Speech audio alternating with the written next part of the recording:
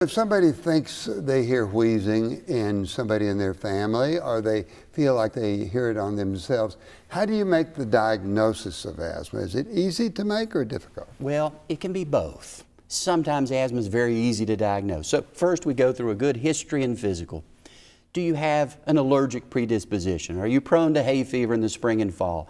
After exercise, do you cough and wheeze? Before thunderstorms or after, are you prone to asthma attacks? or breathing attacks?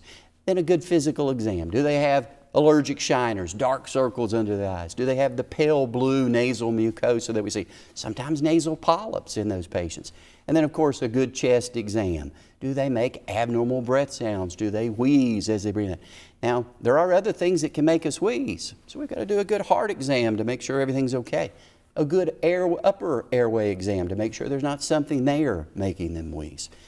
After we do that, we do some tests, allergy tests commonly, to look for allergic triggers to assist them with avoidance. Avoid the things that you're allergic to and your asthma does better.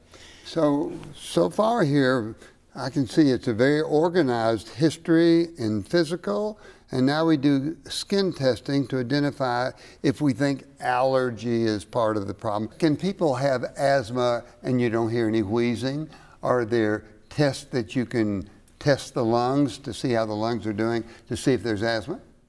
There are a number of tests you can do. And now asthma, when you say, are they wheezing? Well, some asthmatics wheeze, some asthmatics cough, and there's a big spectrum of symptoms. It's not just one presentation for asthma, but cough to wheeze to shortness of breath or all extremes. The two tests we like to use for this, one is spirometry. That's where you blow into a machine to see if your lung function is normal. What will it tell you if you've got asthma? What does spirometry tell you? Spirometry, there's certain parameters or numbers we look at, and if certain numbers show that there's narrowing of the airway, that shows you have an obstructive narrowing lung disease. Now, the most common would be asthma, but there are other diseases that do that too.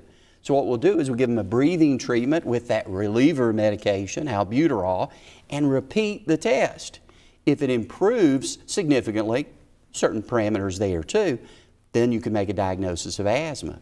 But even if it doesn't reverse, it still might be asthma. Even if it's normal, it still might be asthma.